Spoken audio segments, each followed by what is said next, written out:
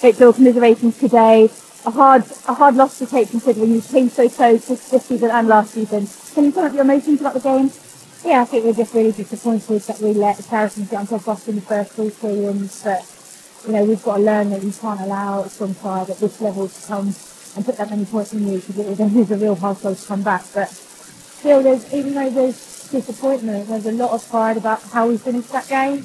And so I'm really proud of how the girls finished, and at half time we said clean slate, let's just go out there and try and show a true reflection of ourselves, and I think that we did that. I think anybody who watched today will say that was a huge physical battle, and that's come from the foundations that clubs are laying now, the work that girls are putting in off the pitch, and it's delivering on the pitch, and it's only getting bigger and better in terms of physicality. So then, games like today, even though the first half said 1-0, the second half said another 3, it's a really exciting time for women's rugby to be involved in it, and the strength and the depth that's coming through, and it'll be exciting next chapter of it. And Thames has been one of the front runners in terms of the women's game. You see pictures of the girls and the men at the street in equal measure, and the game changer, all those sorts of extra things that this club is doing. So it must be fantastic to be a part of it, and also just bring on next season and take these losses and keep learning and building on them.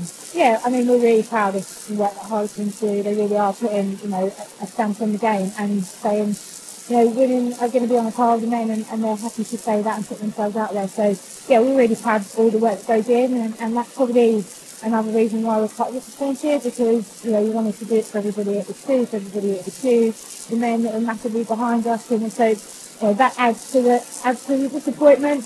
But I have no doubt we've got a really young side, and we have no doubt that this squad is just going to keep on getting better, getting ourselves into top forward, and then hopefully getting back into finals.